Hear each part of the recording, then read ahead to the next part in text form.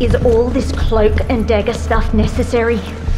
I'm the one who called you, remember? I'm not the one that needs convincing. Keep walking. Welcome to Operation Deadbolt. The boss would like a word with you.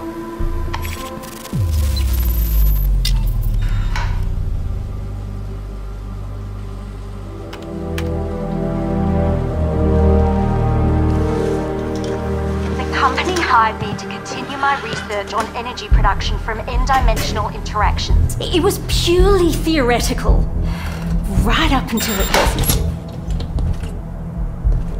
As for Zakayev, I had no idea I was working for a terrorist. You're lying.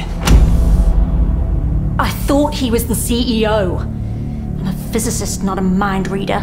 And I wouldn't have had to work for him, or anyone, if you assholes hadn't shut me down. Zakayev is still out there with even more weapons-grade Ethereum, but I happen to know he keeps it on his person at all times. Why would I tell you that if I didn't want him stopped? Look, I know this element down to its protons.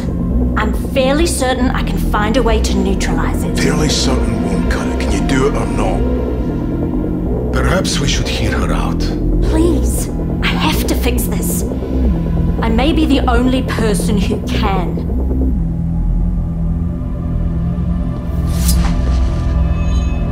You better be right.